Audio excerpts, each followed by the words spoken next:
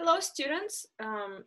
Well, we are a little bit limited here, and therefore page 61, it talks about the hamper pedal or the sostenuto pedal, and to use that, we do need usually the acoustic piano or the pianos, the more advanced electric piano that we have in the piano lab. If you have acoustic piano, please feel free to try that at home.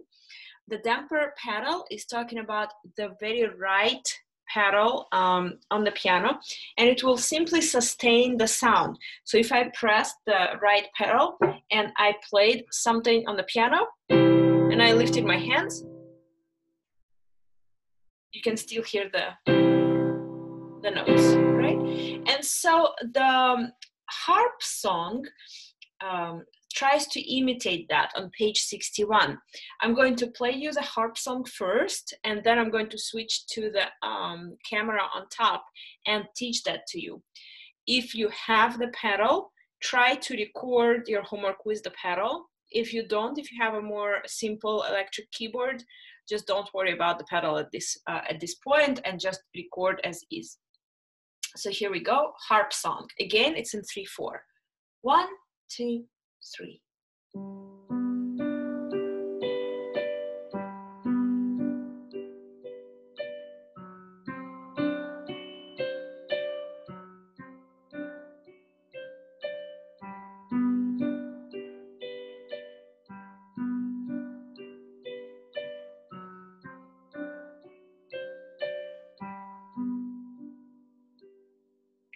Hopefully you saw how fluently I move my wrists.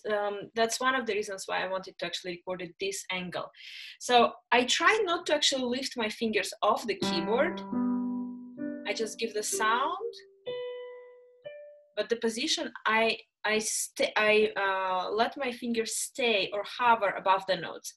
We use here in that harp song are 2 chords that I explained in the previous tutorial, in the previous video, right? The first one is the G chord, and the second one is the D7 chord.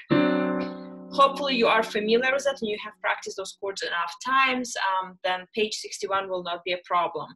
I do want to see you incorporating your wrist. The wrist has to be very fluent and very fluid, like you have water here. And so if I wanted to lift your wrist up, I was able to. Ask your friend or a parent or someone near you if they can actually move your wrist up and down. That means that your hand is relaxed. If they try to lift it and they are unable to, obviously you have a very harsh wrist here and you have to relax. The exercise to relax in your wrist is really simply just kind of dropping your hands. So when you play that, it's almost like the hand is breathing. Yeah, now I'm not using the pedal, just the hands. Okay, now it's time to switch to the above overview. Let me see how I can do this. Okay, here we go. So I'm going to start with the first line. I'm starting from G. Again, this is in G major. We have briefly talked about key signature before we left for our long break. And we talked about that G major has an F sharp. So usually you would have the key signature next to the treble and bass clef at the beginning of the piece. But here we actually see the F sharp instead written in the score. All right, so the first line, we have just the triads, and we call those triads broken triad because instead of playing it as blocked, we're playing it as a melody, broken up. So here we go. I'm going to play the first line. 1, 2, 3. 1, 2, 3. 1, 2, 3.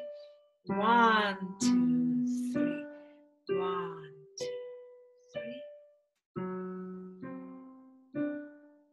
Okay, I kind of went to the second line because I have just thought about something here. Of course, if this is too difficult for you to play, which might be, and switching right away to the second line, what I would recommend is just to practice it as chords. So you take the first 3 notes of each measure and you combine them together, right? a triad. So I'm going to play one more time the first line, and this time I'm going to hold it for 3 counts and play all 3 notes at the same time. 1, 2, 3. 1, 2, 3. Left hand. 1, 2. Right wrist goes up. 1, 2, 3. Same can be done with the second line. So here we go. 1, 2, 3. 1, 2, 3. 1, 2. Going to the third line. 1, 2. Third line. 1, 2, 3. 1, 2, etc. So you practice like this a few times, and after that you will have no problem playing this piece. One of the beauties of this piece is actually to play very fluently. It sometimes reminds me of a stream, right, or some water, very continuously. So I'm going to play it for you, just the first 2 lines, because the third and fourth line are the same, and try to join me. Again, you can just do the left hand or right hand, and if you feel comfortable, both hands. So here we go.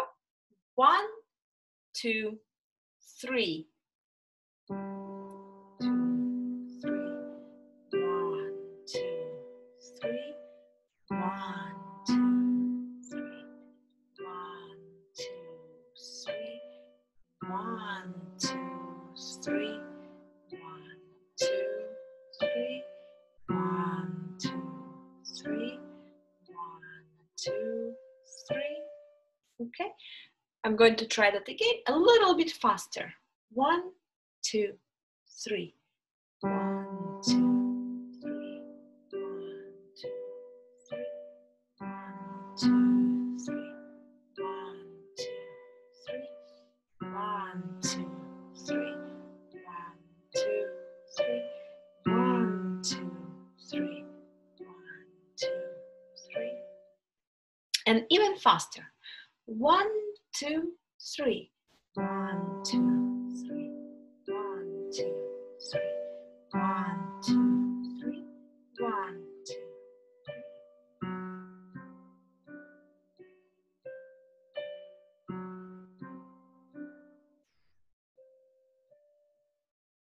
Okay, let me switch back for 1 second.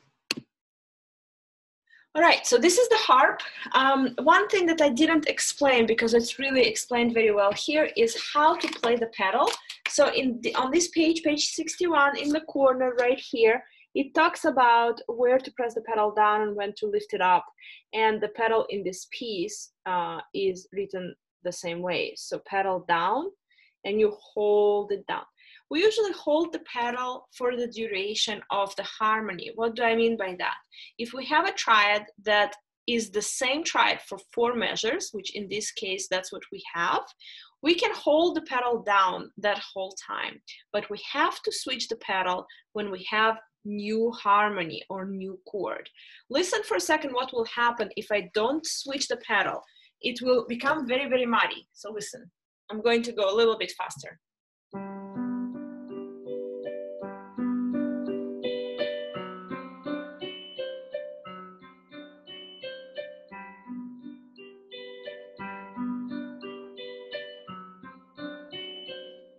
You hear there's a lot of sounds. I don't know if it will come out in the recording, but hopefully it will. So we want to try to escape that. If I were to play something different, it probably would be much more obvious. Like, for example, something quick, like this. Instead, if I hold the pedal down, listen what will happen. Let me see if I...